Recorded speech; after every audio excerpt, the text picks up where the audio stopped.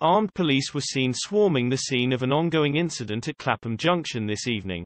A witness wrote on Twitter, "Ongoing incident Clapham Junction, Battersea High Street with police and armed police on scene waiting for more information." Footage on social media showed a number of police cars and vans behind what appeared to a block of flats near the station at 9:16 p.m. today. Other footage showed the police were armed. It comes after the Met Police warned that the threat of a terror attack in the capital was substantial ahead of the Euro 2020 final this weekend.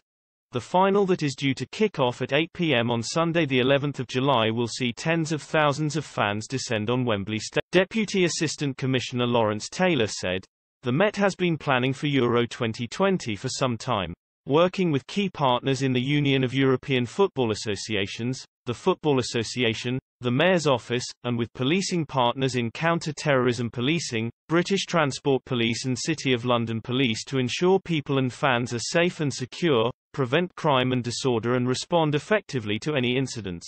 I should also remind you that the terror threat remains at substantial.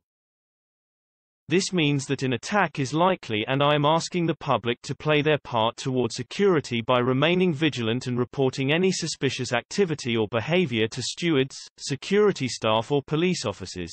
In an emergency, always dial 999. Wembley Stadium is thought to be having an increased capacity of up to 65,000 fans. Mr. Taylor added, "The Met is very experienced at policing large football matches at Wembley and is fully prepared to meet the demand of the Euros final match. The Met has a significantly enhanced policing operation in place and will adapt as necessary to the increased numbers of fans enjoying the match. We will continue to deploy a great many officers and specialist units to prevent crime and disorder and respond to any incidents right across London. We want people to be able to enjoy the Euros 2020 final safely and securely, behave responsibly and consider the safety and welfare of others."